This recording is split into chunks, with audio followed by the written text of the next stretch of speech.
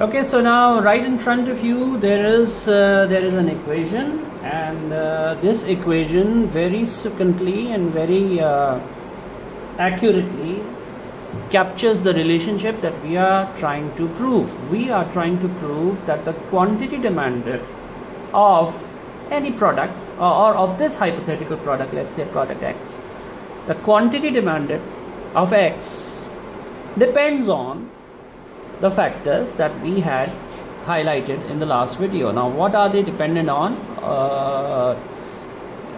They are dependent on, this is a coefficient which is calculated through the process of regression analysis. All right, I'll just come back to this in a bit, but let's establish relationships here. The quantity demanded, and this is how you're going to interpret and read this, because the main thing here is the interpretation. All right, a lot of calculations can be done with the help of software and stuff like that, but as a business manager, using economic concepts, you have to interpret the various data in order to make decisions. That is the main challenge, and that is what we are going to do. So first we need to read the equation and understand it. What does it mean? This is what they are trying to say. Quantity demanded of X is dependent on a number of factors. What is it dependent on? It's dependent on Px. All right, so what is Px? Px is the price of the commodity itself. So what are we doing here? We are, in this equation, we are bringing together the price of the product and the non-price determinants of demand together in this one equation to prove that the quantity demanded of X depends on these things. So the quantity demanded of X depends upon the price of X, the price of the product, its own price. All right, so this is what it shows. It also depends on, that's not the only factor. Remember when we were doing the analysis of movement along the curve, we said we were doing it ceteris paribus. All other factors were constant, but in the real world, those other factors are not constant. We'll have to take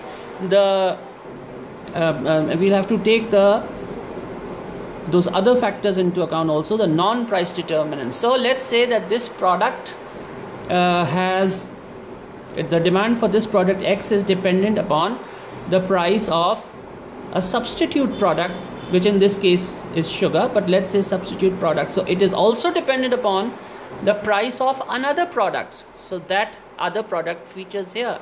All right, it is also dependent on the income of the consumers. Now this is the non-price determinant. All right, so the quantity of X, this is the income of the producer. The quantity of X is dependent upon the income of the consumer. So Px represents price of the commodity itself. That's here. Px means the price of the commodity itself. Ps means the price of the substitute commodity, which in this case hypothetically we call sugar. We've taken it to be sugar. And then it depends upon the income of the consumer. It depends upon the price of some related commodities, right? Maybe in this case the complement. So we are going to say Py. All right, and another factor which determines demand is advertising. A lot of things we purchase because we do it under the influence of advertising. So these are the various factors that have an impact, and these factors are shown here in this particular equation. So this is one equation, right? This is one equation. This is for one particular commodity.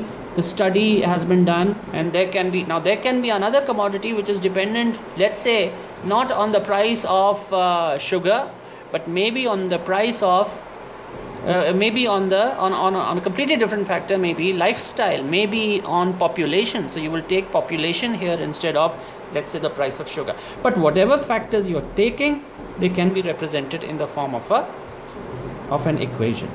All right, and of course, yeah, this is the coefficient